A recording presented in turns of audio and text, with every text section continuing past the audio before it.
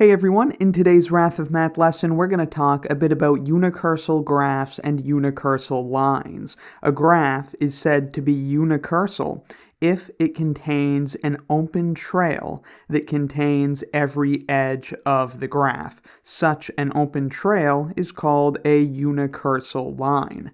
This is a viewer-requested video. I always appreciate those viewer requests, so be sure to leave yours down in the comments. So again, a unicursal line is an open trail that contains every edge of a graph. Remember that by definition, an open trail starts and ends at distinct vertices. That's what open means. It may repeat vertices in the internal part of the trail, but it may not repeat edges. So that is what an open trail is. Before we get too ahead of ourselves, let's quickly take a look at an example of a unicursal line. This graph is a unicursal graph because it contains a unicursal line. Going from the vertex v1 to the vertex v2 to the vertex v3, like so, highlighting in this sort of purple color, this is an open trail. It starts and ends at distinct vertices that contains every edge of the graph. So that is a unicursal line, thus this is a unicursal graph. In some contexts, you may also find it suitable to include the edges being traversed in your description of a trail. In which case, that unicursal trail would look like this. You see we have a vertex, then the edge traversed, then the vertex, then the edge traversed, then the vertex. These unicursal lines are also sometimes called Semi-Eulerian trails.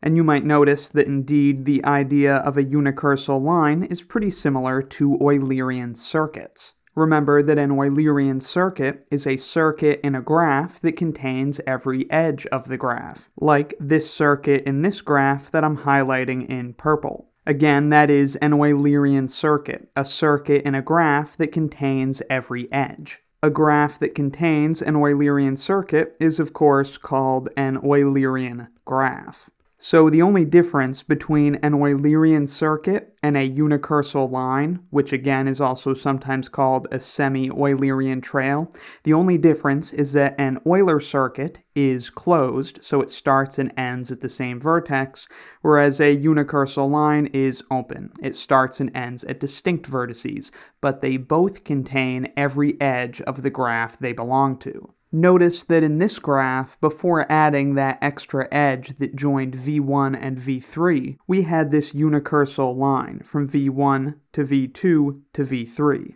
This is no longer a unicursal line of the graph since it doesn't contain the edge joining v1 and v3. In fact, this graph contains no unicursal line and is thus not a unicursal graph. And we can easily characterize which graphs are unicursal. We begin by remembering our characterization of Eulerian graphs. Remember that a connected graph is Eulerian, meaning it contains an Eulerian circuit, if and only if all of its vertices have an even degree.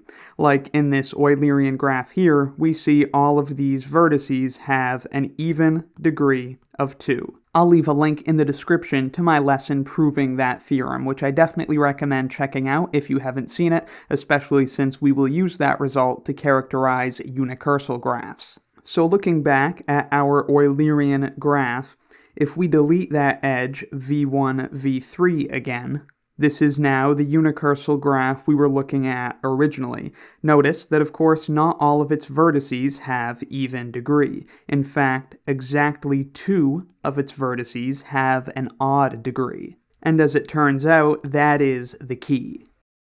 A connected graph is unicursal, meaning it contains a unicursal line, if and only if it has exactly 2 odd vertices. And in such a graph, a unicursal line must start at one odd vertex and end at the other odd vertex. So let's see another example on a graph that's a little more interesting than the last one we were looking at, and then we'll call it a day. So here's an example of another unicursal graph. If we take a quick look at the degrees of these vertices, we see we've got degrees of 2, 3, 2, 3, and 2. Thus, this graph will be unicursal because exactly 2 of its vertices have an odd degree. An example of a unicursal line in this graph starts at B, then goes to A, then goes to E, then goes to D, and then goes to B.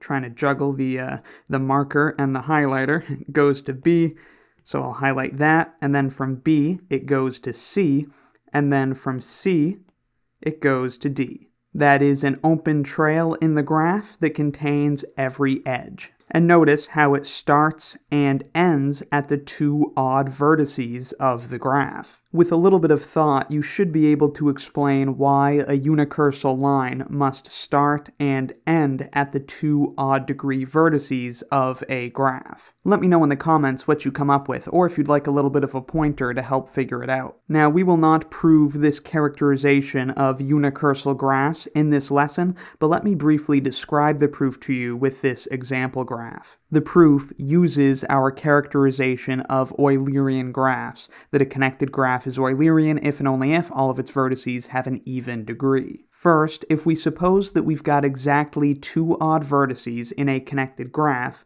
then we could create a new graph by adding an additional vertex and then joining those 2 odd vertices to that vertex with an edge. Say we call that new vertex W. Then, since we've increased the degrees of the 2 odd vertices by 1, all of the degrees in our graph must now be even. Thus, our new graph is Eulerian. So we could imagine an Eulerian circuit that starts and stops at our new vertex W, then deleting that vertex and its incident edges, in other words, reverting back to our original graph, would leave us with a unicursal line, the remains of that Eulerian circuit. Conversely, if we suppose that our graph has a unicursal line, then suppose that the unicursal line starts at some vertex B and ends at some vertex D. We could once more add a new vertex, thus creating a new graph, and add an edge joining the starting vertex of that unicursal line to the new vertex,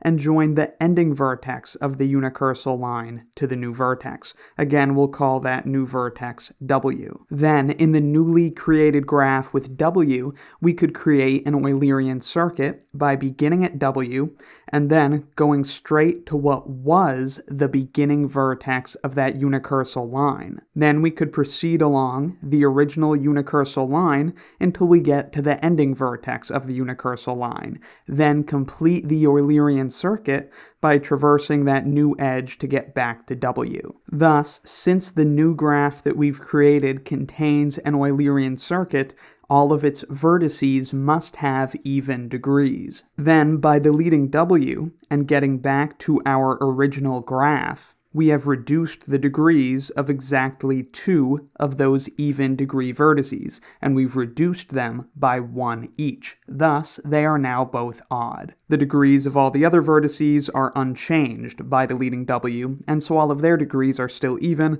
and so in our graph that contains a unicursal line, it has exactly 2 odd vertices. So that's just a quick illustration of the proof. And that's what unicursal graphs and lines are. Again, a graph is unicursal if it contains an open trail that contains every edge of the graph. And a connected graph will be unicursal if and only if it has exactly 2 odd vertices. So let me know in the comments if you have any questions, need anything clarified, or have any other video requests. Thank you very much for watching, I'll see you next time, and be sure to subscribe for the swankiest math lessons on the internet.